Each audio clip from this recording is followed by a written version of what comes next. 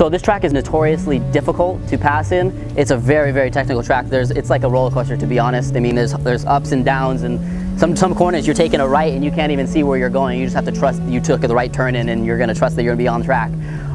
Car gets super loose here, especially on the high rises. I love this track. I'm really comfortable at this track, so I think that that's gonna be a really good plus for me. I had my first win here, so I think that getting up to speed is not gonna be a problem.